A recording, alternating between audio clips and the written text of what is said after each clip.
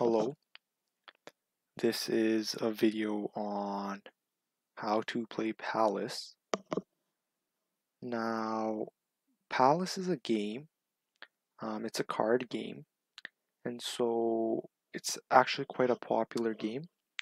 And you might also hear it being referred to as Castle.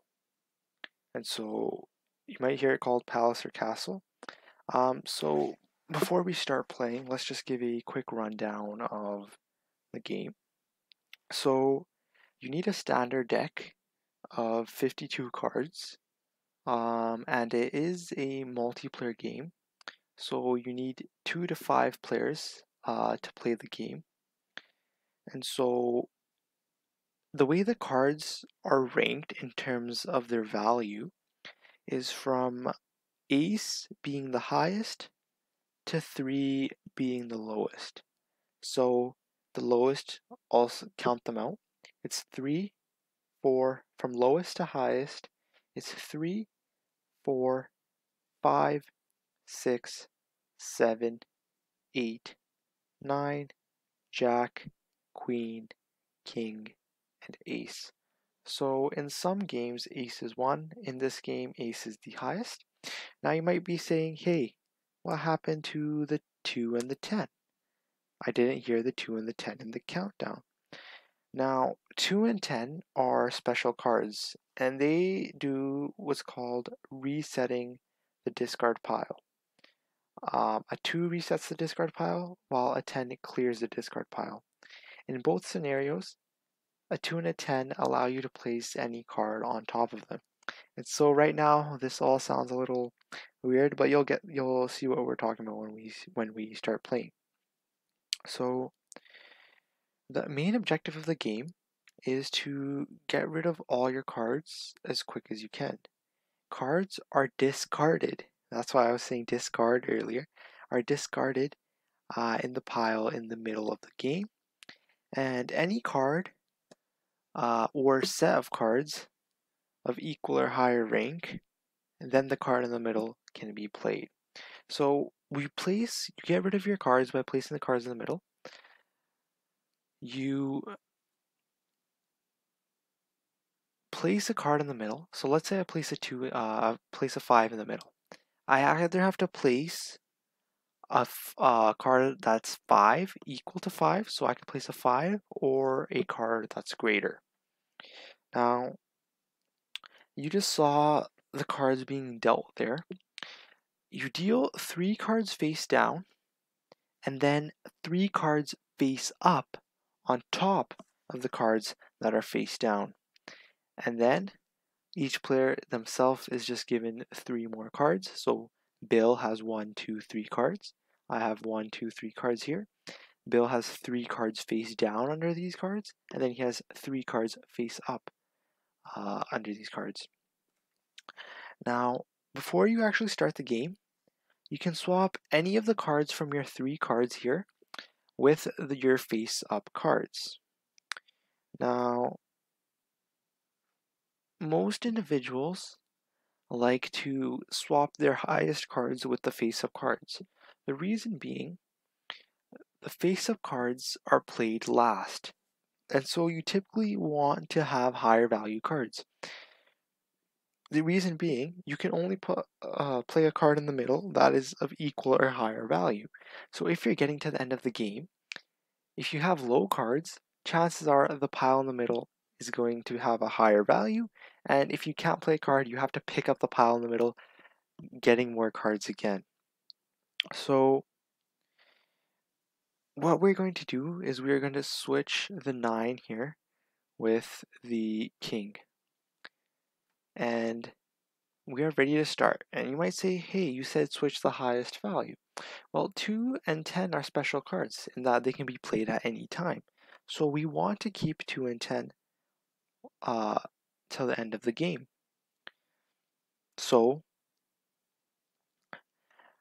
now that we figured out some of the basic rules, and that was a lot to digest, what is the gameplay? The gameplay is place a card in the middle. If you have a card with a number of equal or higher value, you can place it in the middle. If you cannot place a card in the middle, you have to pick up all the cards in the middle. And remember, the objective of the game is to get rid of all your cards. So you don't want to pick up the cards in the middle. So, when you first start the game, and there are some other extra rules, but we won't get into them yet. Let's just play a game. When you first start the game, you have to keep drawing cards and maintaining 3 cards in your pile. So let's say I put down an 8. I have to draw a card from the middle pile and bring it to my pile. This drawing continues until there are no cards left in the middle. Every player must have a minimum of 3 cards in their face-up pile, right here, until there are no cards left in the middle. So if I play a card, I have to draw a card. Now, notice how I said minimum of 3 cards. If a player picks up the pile in the middle, and let's say a player has 10 cards, he does not have to draw any cards from the middle. The player can simply relax and just play cards trying to get back down, trying to decrease the number of cards they have. So if I have 10 cards, I place a card. I don't have to draw a card in the middle because I still have more than 3 cards. If I have 3 cards and I place a card, I only have 2 cards left. So I must draw a card from the middle in order to replenish my deck. So now, those are the basic rules. Let's play. So he played a 4. Now, I could play a card higher. I'm going to choose to play my lowest card higher, and I want to save my highest card as much as I can, simply because the higher your card is, the greater the chances that you can actually place it down later in the game when the pile is increasing. Because remember, the pile in the middle is only going to keep increasing in value. So, it's beneficial to try to keep your highest value cards for as long as possible. Now, just some additional rules. If you have 4 of the same card, so let's say there's a 4 right here in the middle. If I had 3 4s right here, I could play all 3 4s there to complete the 4 of a kind. Or if I pick up a card from the pile and it's a 4, I can also place it down instantly. So those are the rules really. So we're going to play an 8. We drew a 3, notice there. Now he played an 8. We cannot play a 3. We have to play a card of equal value or higher. So I'm going to play a 9. I have to draw a card. Now I have an ace. That's good. I want to save my ace for as long as I can. A 9 is of equal value, so I can play it. A 2. I can place anything on a 2. Remember, a 2 is a wild card. It essentially resets the discard pile in the middle. So we play a 3. Now he played a 7. We cannot play these cards here. We have to finish our hand before you can play your face-up cards, like I stated before. So we are going to play our lowest value card that we can play is a queen. So let's play a queen. Now he played an ace. The ace is the highest value in the game, so the only thing of equal value is an ace itself. Now Bill played a 2, resetting the pile. I'm going to play my lowest value card. You notice how Bill played 2 6s. You can put down multiple cards if they're the same rank. Now I'm going to put down a 7. I have to be higher, so I'm going to put down an 8. And you just keep placing cards and drawing. I cannot place a card here. What does this mean? I have to pick up all of these cards. But notice, like I said, about the rule, let's just say, make sure this is in frame, it is. Notice what I said about the rule. You have to have a minimum of 3 cards. So notice, when I play a card on this, I'm not going to have to draw another card. See, I didn't draw another card there. Bill still had to draw a card because he has to play a minimum of 3. Now I'm going to play try to play the lowest value card that you can. So 5, let's try to see if we have a 5 here. We don't, so we'll play a 6. Oh, we cannot play a 6 on top of a 5. Now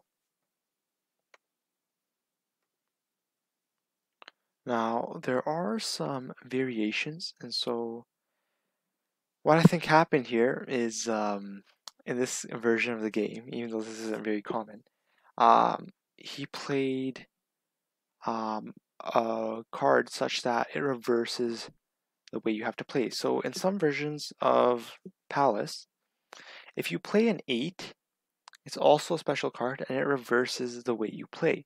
When you play an 8, you have to play cards that are lower, of equal value or lower.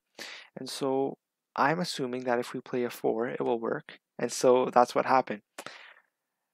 The game forces you to play cards of equal value or lower. Now that's only when you play an 8. And notice, did you guys catch that maneuver there? Bill put down a 10 and he drew a 10, so you could place it again. If you draw a card of equal value, you can, so if there's a jack here, if I draw a jack, I can instantly place it down. I do not have to wait my turn. So now the card's back to normal. The order's back to normal. So we do have an ace, so we'll play it. And so Bill played, okay, so in this version, 5 is the special card, and 5 is reversing the order. So Bill played a 5.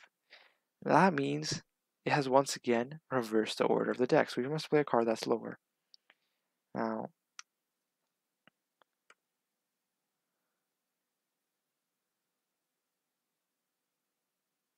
we're going to go with a7 here. Bill placed, see, when you place cards of the same rank, you can place multiple at the same time. And notice that there are no cards in the middle.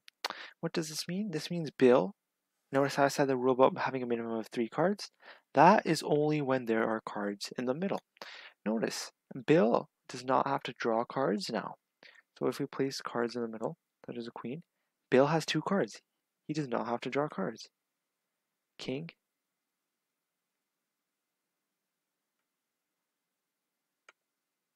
So I do have to play a card that's of lower value, fortunately. Now Bill has to play the face-up cards. What I'm going to do is I'm going to do an interesting strategy. He has his face-up cards. His highest value is a king. My highest value is an ace. An ace is higher than a king. He can only play with the face-up cards right here.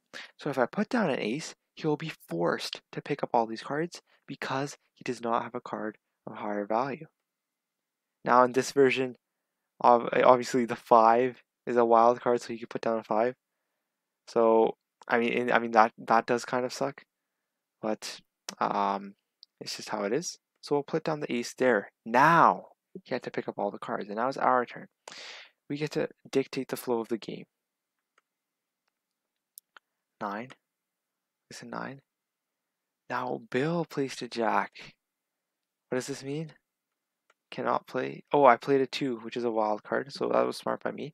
And notice how Bill's quickly playing multiple cards. When you have multiple cards of the same number, you can quickly play them. So even if you pick up the cards in the middle of the pile, you can discard them quite quick.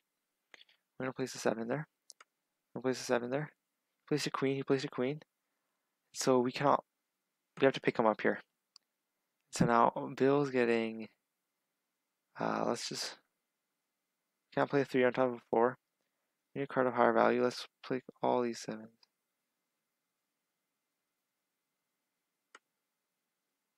There we go. Now he placed a king. What does this mean? I don't have something that can actually beat the king. And so Bill is playing smart here. So he placed a 6. Do I have anything that can beat a 6? Well, I have 2 7s here. I'm going to play them.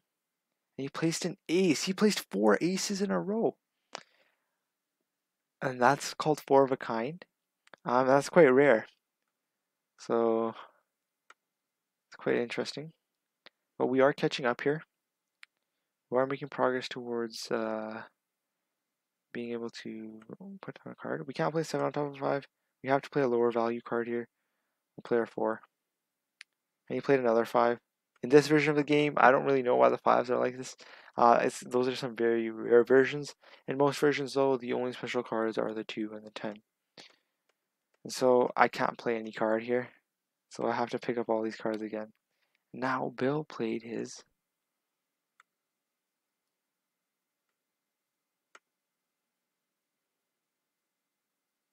And Bill had to pick up those cards. So what are we going to do? We're going to try to get rid of as many cards as we can.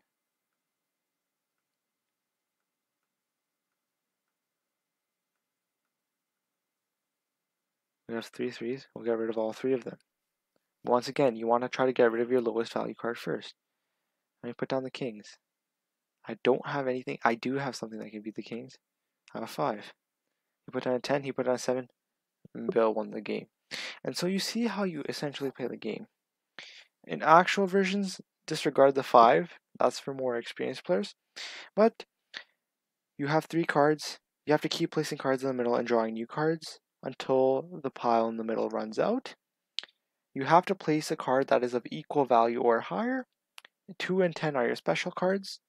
Once you finish drawing all the cards in the middle, you do not have to draw any more cards. You only have to draw cards if you get below the minimum of 3 cards. If you have, let's say I had like 10 cards, I didn't have to draw any cards simply because I'm above the limit of 3 cards.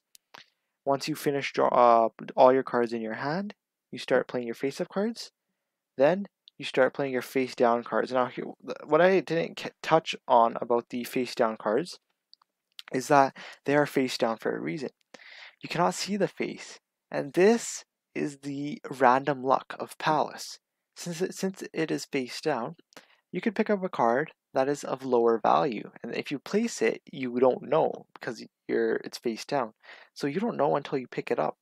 And if you pick up a card that is of lower value of your 3 cards that you have face down, you have to play it on the pile and pick up the pile. So that's the sort of luck with Palace. It's mostly a skill based game, but it does have some luck to it. But those 3 face down cards can really turn the tide of a match. Let's say we have 20 cards in the pile here, and Bill picked up a face down card of lower value. Let's say he picked up a face down card of 3. Then he'd place it in the middle, and you have to pick up all the cards in the middle. So that's the kind of luck factor with the game. But essentially, it's not too hard of a game to grasp. I hope by watching you could sort of understand. I know the 5s were confusing, but there's nothing we can really do. Just certain versions are different. But just disregard the 5s. Play with 2 and 10 as your special cards. And that was it. I hope you learned how to play a new card game. Thank you.